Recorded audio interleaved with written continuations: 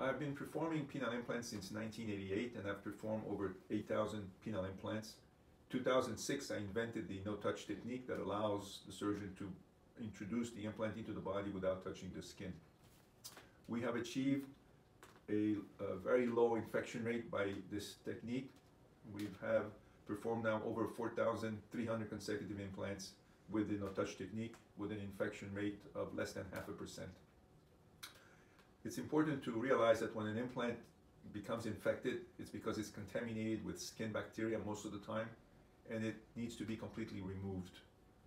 This requires hospitalization and also procedure either to salvage the penis by putting in a malleable implant or complete removal of the infection is advanced. The infections usually manifest themselves between the 2nd and 4th week of after the implant is introduced. By using the no-touch technique, it enabled us to predict whether or not a patient will become infected. We've noticed that there are 3 risk factors. Number 1, patients where the dilation of the penis was extremely difficult. Number 2, when the surgery is greater than 2 hours.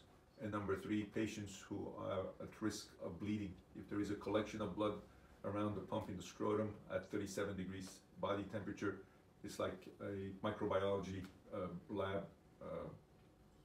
By knowing the risks, we can now make a judgment during the surgery to mitigate the risk of infection even further.